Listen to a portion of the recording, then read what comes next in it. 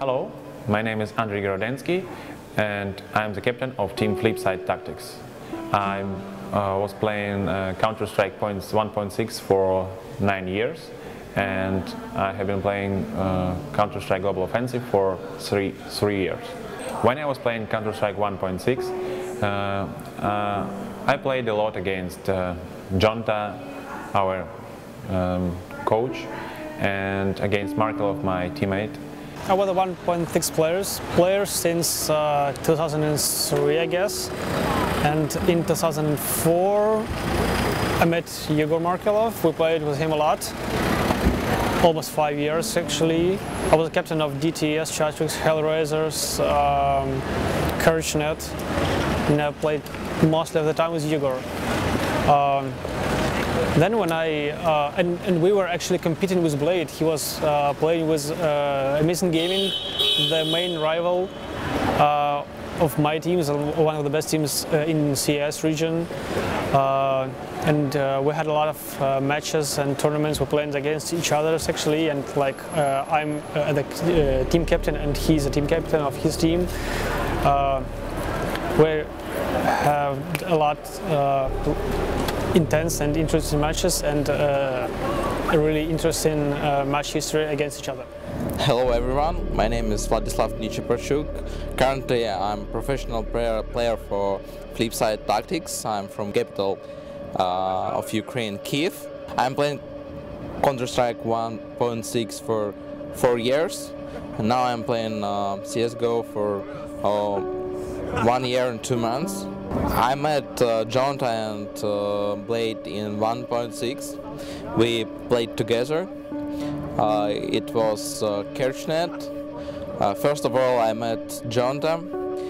We played together for 1 year, I think. It was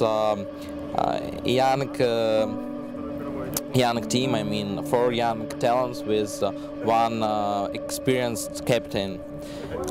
Then CourageNet changed Jonta to Blade, and I've played with Blade like 2 years, I think, in 1.6. We took a Bandik in a team, and he was young, good showing, and a good player. And I guess I teached him a lot before I ended my 1.6 career. Then I had a break about 4 years. During this time, I always had was connected with Yegor, and because we were friends, and I was asking him about how's he's doing, what about his team, and all the stuff. And since CSGO being more interesting, more popular, it's from not so interesting to watch game, it became to a game with a really good physics, with really good teams, very good competition level, which is more likely to 1.6, and I guess it's more likely to watch, and it's really interesting and growing up, the whole scene. And I asked Yegor. I caught him in Krakow during the ESL One in Katowice in March of 2015. I was in Krakow doing my business stuff, and he was in Katowice. I dropped him a message like, "Hey, what's up? How you doing? Let's meet here and talk." Yeah, I'm Yegor Markelov. I'm playing for FlipSid3 Tactics, and I've been playing Counter Strike for about 15 years or so. Don't know exactly. I really enjoyed this game. I love it. I've been playing with Blade in the same team back in 2008 in the team Amazing Gaming. It wasn't that long, several months, I don't know. And with Jonta, I started to play with him. He's like living next to me in my city, so we was friends for a long time, before then and after the game. And we played for Hellraisers in the 2004, I guess, or 5. I know them a lot, and I like them. Like to spend time with him and with them. They're really cool guys. There was a team Kershnet. After 1.6 times in CSGO, we didn't have like a good lineup, and were just playing with this clan tag just for fun to try our potential. So I was trying this and that and trying different players, and after all, eventually there was a lineup with me, Bondik, Kucher, Fox and Prizrak. And eventually some players have left, and we should replace them with somebody. And there was a huge opportunity for me to pick up Volt Edit, so I was like surprised that Volt Edit was playing Counter Strike, but he didn't have any team. So I knew it like for 100% that this is a chance to create a good team. Всем привет, меня зовут Георгий, Вортедит Яскин. Я играю в команде FlipSid. Мне 24 года, я живу в Москве. Как я познакомился с командой, с Блейдом в особенности, мне в Steam написал Fox, предложил в команду пойти, тогда я был без команды. Я подумал, что ребята опытные, сильные, и тут у меня есть шанс пробиться куда-то и выйти на новый уровень. И я согласился, и с тех пор я играю с Блейдом, это уже, наверное, пару лет, там, может, 2 года уже, может, чуть больше даже. Бондик пришел уже позже, он не играл в КС, но потом он начал играть в КС, и так как Блейд его хорошо знал, что он хороший игрок, перспективный, и с ним получится много всяких интересных вещей. И позвал Бондика к нам в команду, так я познакомился с Бондиком. Actually, I watched Katowice, first major in Katowice, and I realized that I want to play CSGO. I started play, and I just typed to Blaze that I'm ready to fight. Then we made a team as that team.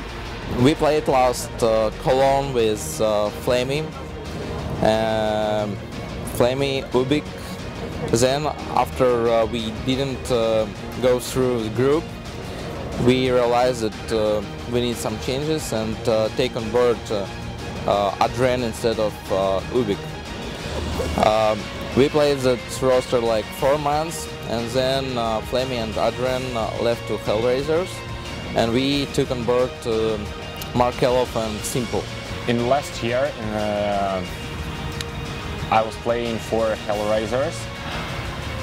And we had like a black line or something like that.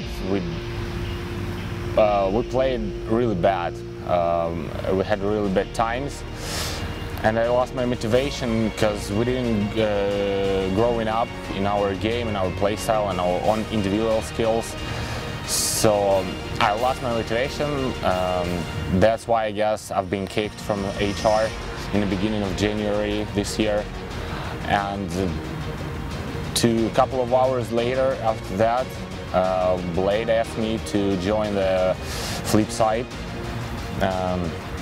also known as that team on that time. I agreed.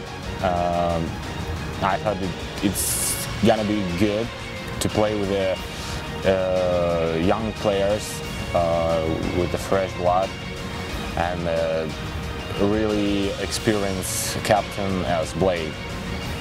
So I agreed on that, and I'm really glad that I made this decision.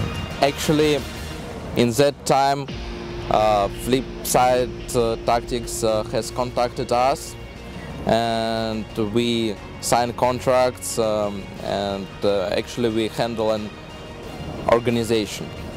Hi, my name is Dana Kawar, and I am the COO of the FlipSid Tactics organization. Dat team is the team that our team was formerly known as. We found out in January of this year that the Swedish roster that we previously had had chosen to go with an organization more close to home rather than re-signing their contracts with us. So we were on the market for a new team, and that team almost immediately came to mind because they had played in our Gamers Impact charity tournament, which we had hosted in November of the previous year.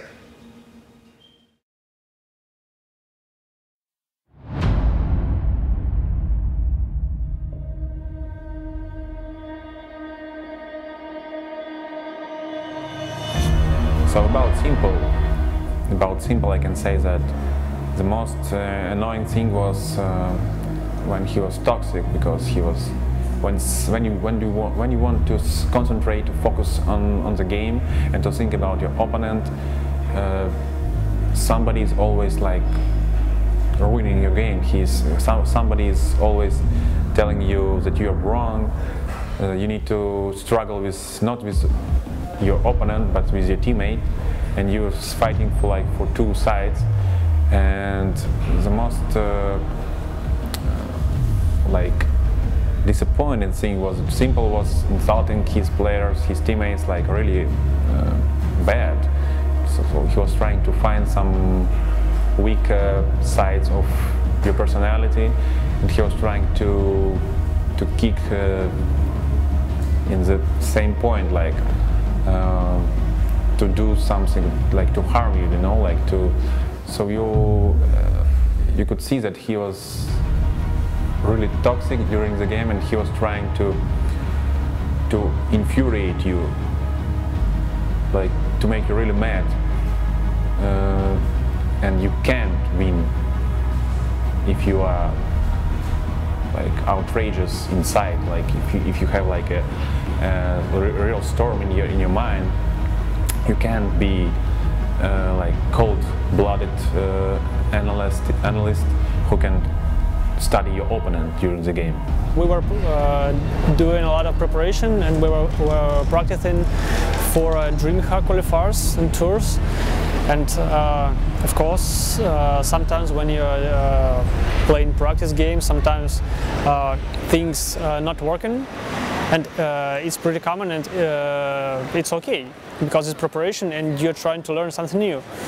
But he started to raging for his teammates, and I realized that it's not because he wants to do it. It's something that he can stop. It's just part of himself. We had known even before Copenhagen Games in April that there was some tension building between Simple and the rest of the roster. This was sort of a constant point of discussion between me and the leadership on the team, between me and our coach. It was something that we had sort of foreseen and saw growing, and growing resentments, growing tensions, growing arguments. We tried absolutely everything from upholding contract penalties to threatening benching to just everything that we could think of to try. But the problem with a situation like this is if the sort of person that's causing the issues is also in denial that they're causing issues, it becomes a very, very difficult situation to fix.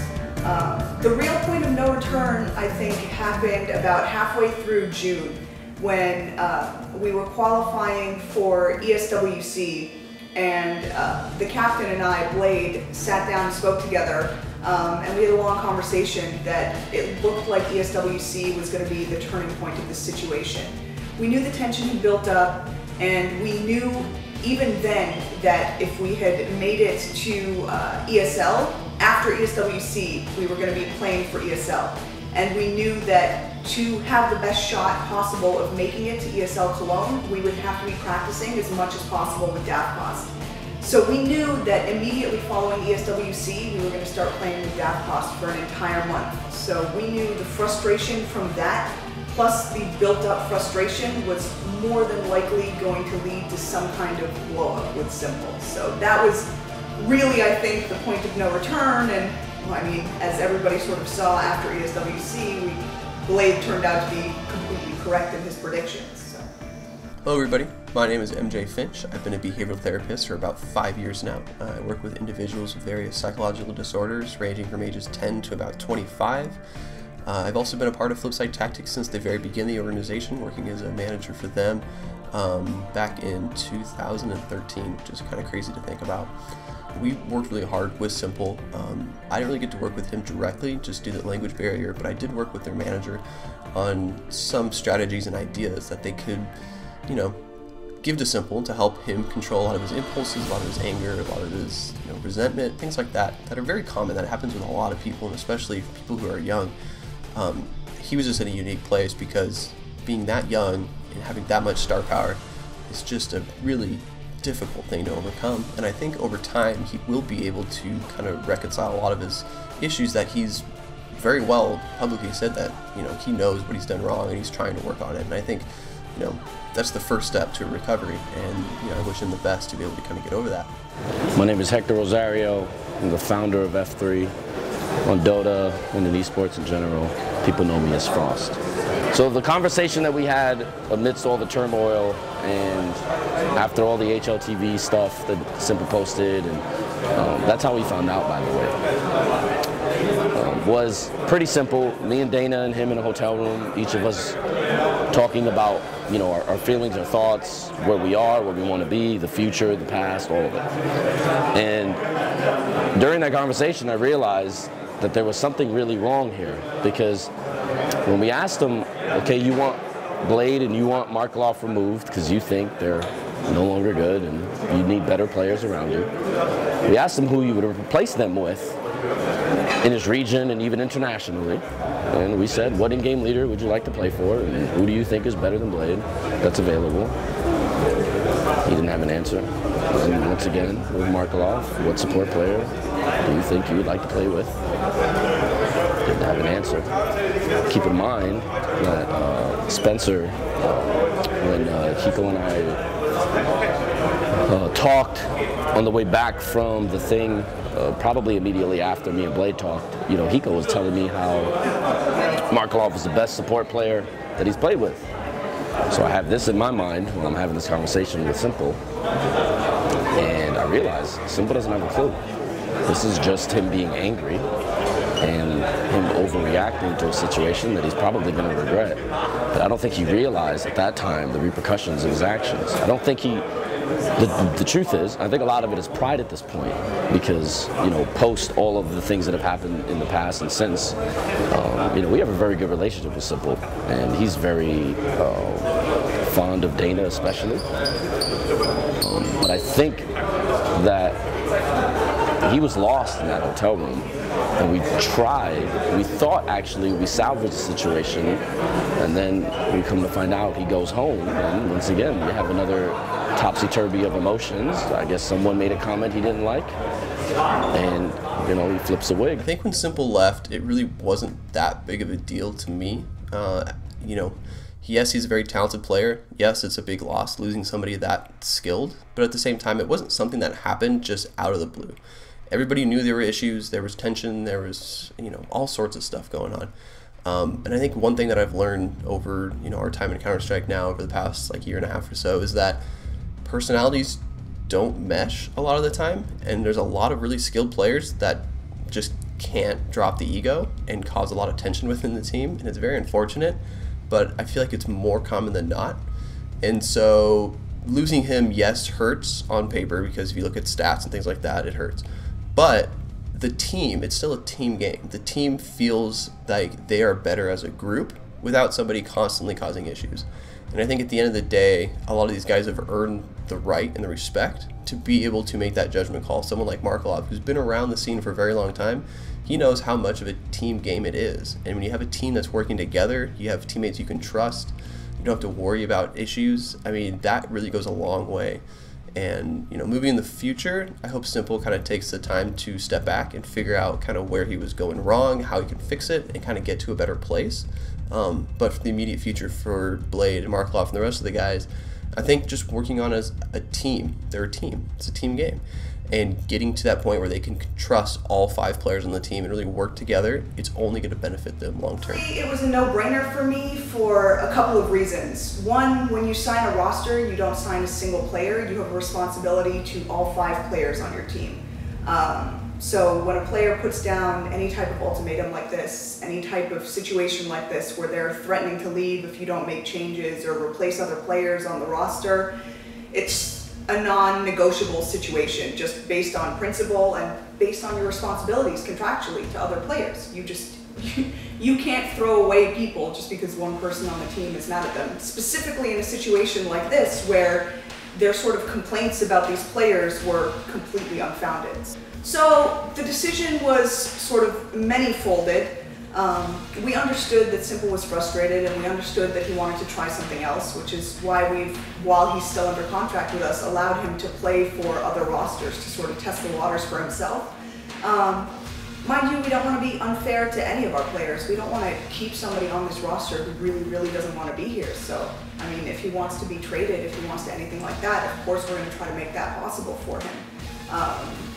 Outside of that, you can't really get on social media or anything like that and start raging at your teammates and raging at your organization and all of those things and expect to be treated super friendly or super kindly and terminate a contract because of that. So that was really the major turning point. We try to do right by him as much as physically possible, really, and as much as we can contractually do. But so eventually we were playing, eventually Simple has left the team, and we ended up with 4 players. On one side, we were really disappointed and frustrated because he left the team, and now we're 4. We need to find another player. Like, we need to start from the beginning, because each time when you change somebody, you need to create another mechanism, like another team. Like, one element is out, you need to build something again from the beginning. And we were really frustrated because of that. But at the same time, we had a huge relief. Like, such a toxic player left the team. Now he's not insulting anyone. Now we are playing like a team. Everyone is listening to me, and no free-for-all running around the map, like no force buying suddenly during the game. And so if you have a game plan and everyone is stick to it, everything is fine. But when somebody is not doing that, it's ruining everything. One thing in F3 had that we were really polite to Simple and didn't say much to him when he was arguing, screaming and kind of stuff.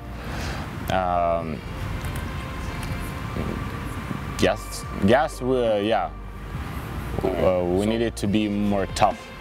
I can say for sure that in the very first weeks in the F3, I thought that even before we bring the Simple in F3, I thought it's gonna be a bad idea because of his personality. So I wasn't the guy who told Blade to pick him up. he was just very, very frustrated with his situation, and he understood his frustration, so we're trying to let him learn. He's very young in the community, he's very young in this scene, he's supremely talented. I mean, that's completely undeniable, and he's a genuinely good person. Like, this is a kid that we go to events to, and he's handing out all the change and cash in his pocket to random people on the street that look like they need it. So he's a genuinely good person on the inside. He's just a highly competitive human being. So, I mean, with that competition comes certain types of energy, and I think that all he needs to do to really be one of the greats in this game is to be able to harness that energy, and rather than turn it into toxicity and rage at your teammates, turn it into a drive to play better individually and a drive to stand up and step up for a team that he perceives doesn't have that same ability. So. Я спал, и тут приходит сообщение. Ну, начинаю читать, го в команду, нам нужен игрок. А я не знаю, кто это, что за человек. Захожу к нему посмотреть на изображение и что-то узнаю. Потом оказывается это Блейд. Он позвал играть меня на отборочные. Я считаю, что первое время, пока я играю в FlipSid, я не справлялся с своей обязанностью, но я уверен, что с каждым днем будет все лучше и лучше. Под гнетом, давлением, этим всем играть, конечно, неприятно, но я буду сильным. You know, under Blade's tutelage, both coaching Hellraisers and when he found him originally, Blade had a lot to do with that development. And it's unfortunate that in this 24/7 social media circus that people don't really acknowledge the fact that Blade has now found World Edit, Jonta found Bondic, Blade coached Bondic, Blade found and is coaching Davcost, Blade found, developed, and coached Simple. And these are talents now that everyone knows. They're household names. Whether people like them or not, they're super young, very talented, they're playing at this level.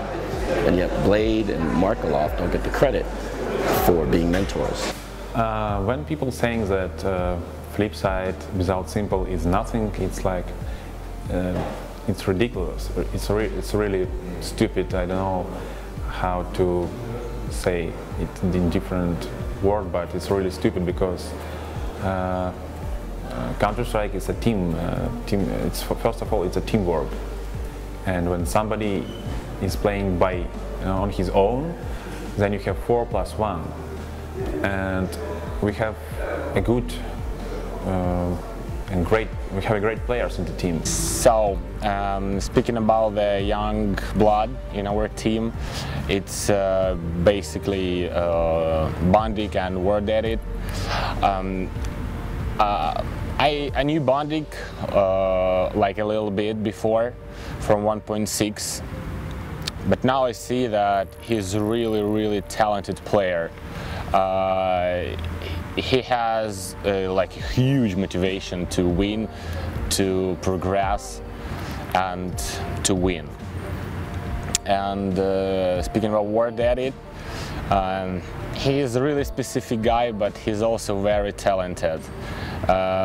He always wants to win no matter what, no matter against what team we're playing. He just wants to show his best. I think a lot of the times people tend to write off our guys. This isn't a new thing. It happened with all of our teams since we've been in Counter-Strike. A lot of it's because we're generally a really new organization in the grand scheme of things. I mean, we're going against organizations that have been around way longer, you know, with bigger budgets and more teams and more history and things like that, and that's totally fine. Like, they've earned that right. I think for us, a lot of the times is we step into these kind of quote-unquote underdog roles, but at the same time, we're very prepared. We have experienced players. We have determined players. And that allows us to be in a good position to kind of be right there. Like I said earlier, we were right on the cusp of making it a top 8 twice now. That's a really big deal. And so, you know, on one hand, it's unfortunate that people kind of doubt us and think that we can't do it. But at the end of the day, it's just their opinion. It's not that big of a deal. It doesn't really affect us in any way. We're going to keep doing what we do. We've been doing this for a couple years now. Our players have been doing it, you know, way longer than we have. But at the end of the day, some random commentator's opinion or fan's opinion doesn't affect the way we do business. And so we're going to keep working hard. We're going to keep grinding. And, you know, sooner or later, that's going to flip. They're not going to put us as the underdogs. And, you know, when that day comes, we'll be there and we'll just keep on doing what we've been doing. So, I mean, it's frustrating that we get overlooked. We've been in very frustrating situations where tournaments where we have placed in, where we have come top 10 in and top 5 in, have overlooked us not only for direct invites, but also for direct invites to offline qualifiers and invites to closed qualifiers, and have requested that we qualify like everybody else, despite our previous finishes at their own events. That's a very frustrating thing to see. Tournaments even skirt their own rules because of hypes and incorrect perceptions. But at the end of the day, the onus is on us to really continue to perform how we've been performing, to continue to have the successes we've been having, and hopefully overcome these bad perceptions. I really don't care what the people saying, without Simple we're nothing, we're tier 4, 5 team in the world, we can't do shit without him. I just don't really care. Even though even the tournament organizers tell us that you don't have Simple anymore, you want to get an invite. And it's just so fucking ridiculous to me. But I don't know, people are so stupid, they don't know the facts, the team chemistry, what is it exactly, and what it means to in the sport to have a good chemistry in a team. So numbers and statistics doesn't mean everything, and people just don't understand it. Because the team consists of different part of games. Of course, the guys who are playing with AWP, the guys who are going entry-fragging, the guys who is being supported on their bomb sides, they get more fun, glory, more frags, and more people watch for them. And it's sad to see the players who do a lot of by supporting, by going first, and for example jumping from the corner, so the enemy will turn off their crosshairs to the guys who jumps, and the other teams just and the other teammates just go in and take the kill. These players get like nothing respect. People see like support player get a 10 frags, 1 or even 2 maps, and they think, oh my god, this guy sucks. But no one mentioned that he does a lot of efforts,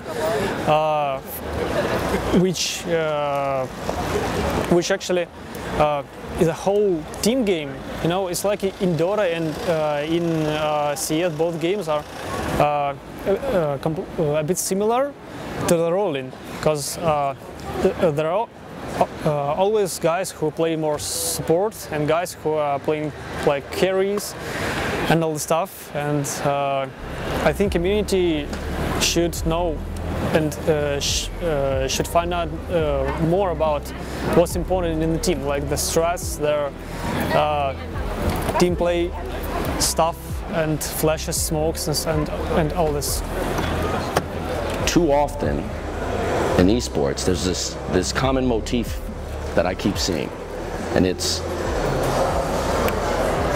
we glorify all the bad things about esports in general. We glorify all the betting, all the skins, all the match fixing, all the drama, all the team shuffles, all the bad organizations, the mistreat players. We spend days and days and days discussing this ad nauseum, right? It's all you see on your social medias, it's all you see on your Reddits, it's all you see everywhere. And then we somehow seem to vilify all the people that do the right things, say the right things, are very professional, keep to themselves, don't get into trouble. But because they're not flashy and they're not cocky and they don't run their mouths and they don't talk all the time, we just disrespect them and think it's okay to use them as punching bags, and think that it's okay to overlook their accomplishments for the lesser accomplishments of much louder individuals. And I think for us, that's been probably the most difficult thing to take, is we're listening to this and we know what's going on in-house, and because of our ethics and morals, we feel like, you know, it's not good to set an example, especially for the older guys. We've had this discussion with Marek and Blade. We don't want to show the young guys, World Edit, Blade, World Edit, Mondic, and Davcost, that this is how you handle these problems. We don't have a lot of popular and big names. So we need, the only thing really we need to work on, it's our game. I can only imagine how tough it is for such players as Bondik and Davcost. They are really good players, and nobody sees these players, their potential. When when there is such a good fragger like Simple in your team, and other players like Bondik, even Markelov, like four-time world champion, they fade out, you know, they like stay in his shadow all the time. But this potential is still there. It didn't like disappear. Bondik still has potential, and now I think he will show the potential, and he will prove that he was the most consistent player of FlipSid. I think that we are the most underrated team here. Probably not the most, but one of them. So it's pretty hard for us sometimes, but in the other hand, it's pretty good because someone thinks that you're shit, and at the same time you're pretty confident against them.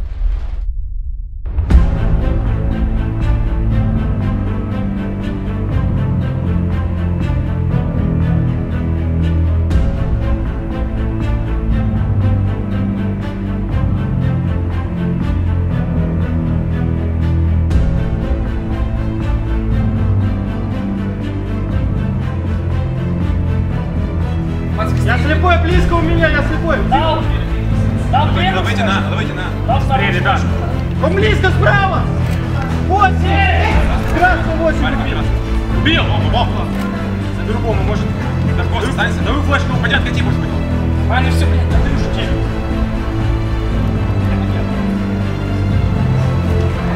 Добро!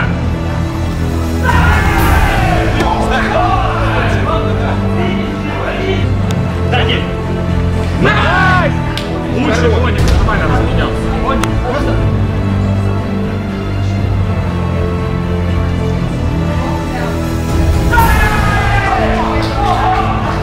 Первый игровой день. Играем против НВАС. Берем первый байраунд. И тут что-то пошло не так. У французов уверенность огромная, а у нас наоборот спад. Мы инферно. Это наша самая худшая карта из всего пика. Именно она попалась. Закончили сторону 12-3. Думали сейчас сделать камбэк, но они были очень уверены и не дали нам и шанса. Versus Envious happened best of one Inferno T-side without a pistol round. That's why. And we love the pistol round. We won the first gun round and then lost the next one, which is broke our economy completely. So after the 5-1 or 6-1, they started to feel their game, feel their aim, and we was lost after the score like 6-1. We just lost our like spirit and game. We couldn't fight it. We're trying to go A, trying to go right middle, left middle, B, fake, and sometimes we needed like just a little more luck to win a round.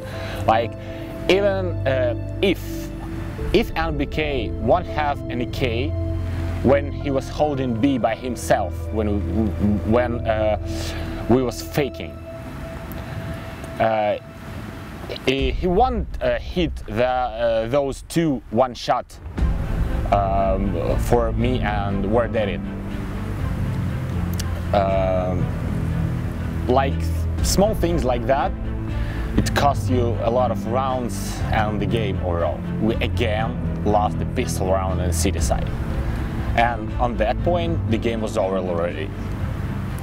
So it's all about the confidence in yourself and the pistol rounds on a map like Inferno. We weren't that upset because we knew that the group is going to be shuffled and we will be playing with another opponent.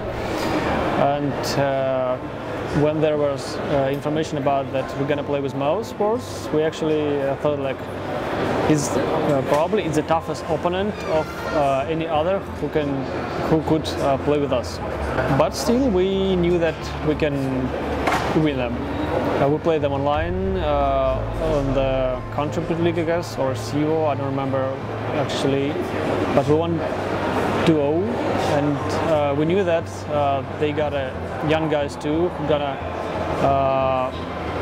are not that good on the pressure probably, and they're still a young team with a good leader, Gobi, who and they got a lot of to work to be really good. They've got their hands on this. It's all under control. I think you've really just told the whole story there for Mouse Sports. I don't think we can really go much more on that side. What do you think about on the side of FlipSide, Henry, for this one? Of course, Mouse also getting the side of CT this time around. Yeah, so like statistically speaking, it is FlipSide's best map, but like we said, they're missing some key elements there. Simple Eco, for example, that's where the stats came from. So I really do favour Mouse Sports going into this one for the reasons we discussed. In game with Mouse Sports, when we were pretty confident and we just knew that we can easily win this game, but actually I don't think that it was easy game. It was hard, 16-14, and yeah, but we should realize that we are in Germany and Mouse Sports is a German team, so it's much easier for them to play here with crowd cheering for them, and yeah, we just hopefully we won it, and we all satisfied about it.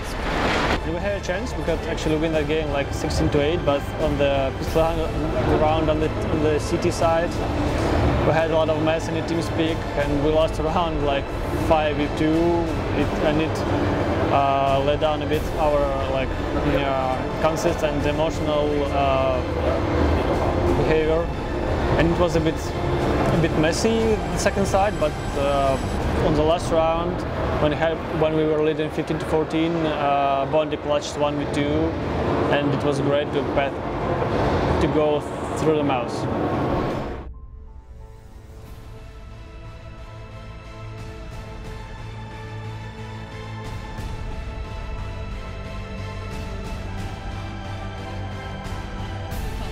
Second left. Yeah, that was super close. And can they actually hold this now?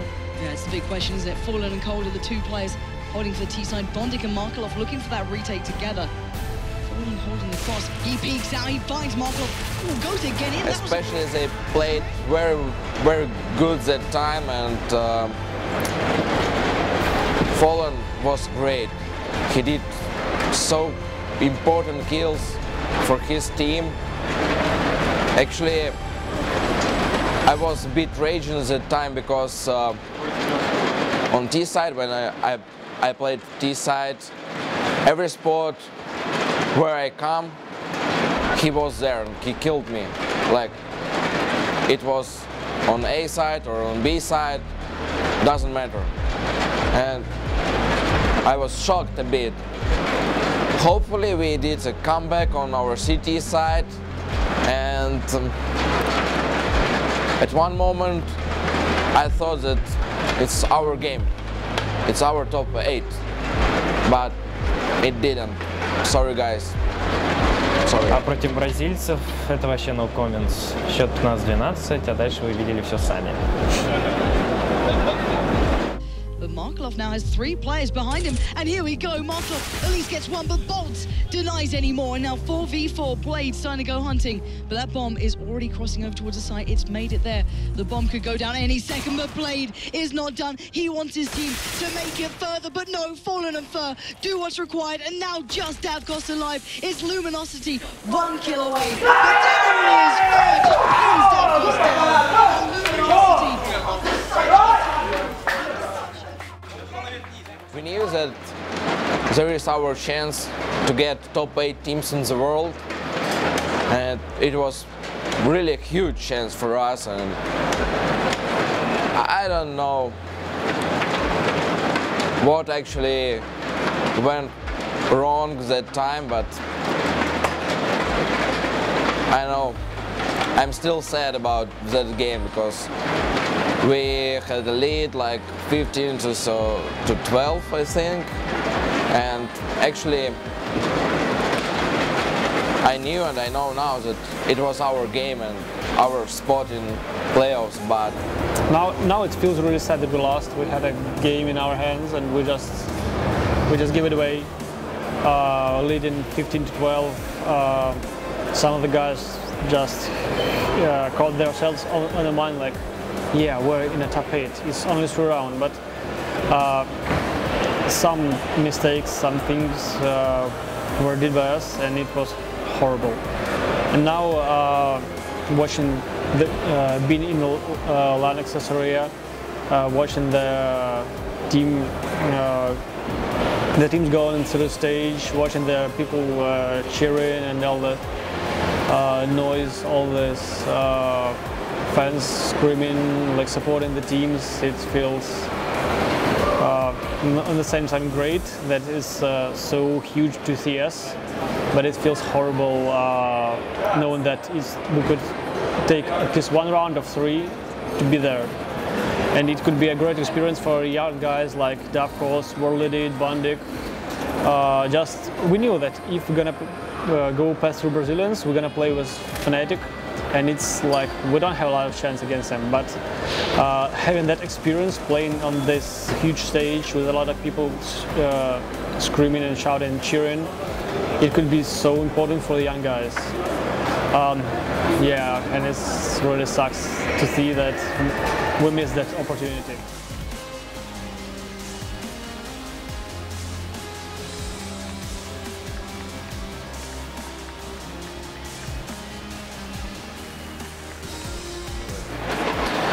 when I saw Game of Luminosity, I don't know, I have feelings like I just want to cry, really cry, because I can't feel the same atmosphere they did. Yeah, it was awful feelings, but in the other hand, it's motivated me and I hope my team more, and I think we will come back stronger, and we will do our top 8 teams and probably quarterfinals. Yeah, but still there are those type of situations makes you stronger actually, especially for especially for young guys. They see that it's there are some more things that's not only the game. It's a lot about your psychological and emotional behavior for the game, which is really important, and we're gonna work on it too. So everything is future, everything is in future for us, and I hope we will improve. We'll work on all aspects of the game, on the individual performance, on the team play, on our communication, on everything, on our psychological state of mind. And I'm sure that we can be one of the greatest teams if we're gonna work ourselves. If we're gonna work hard, it's gonna be cool. So it's everything in the future for us.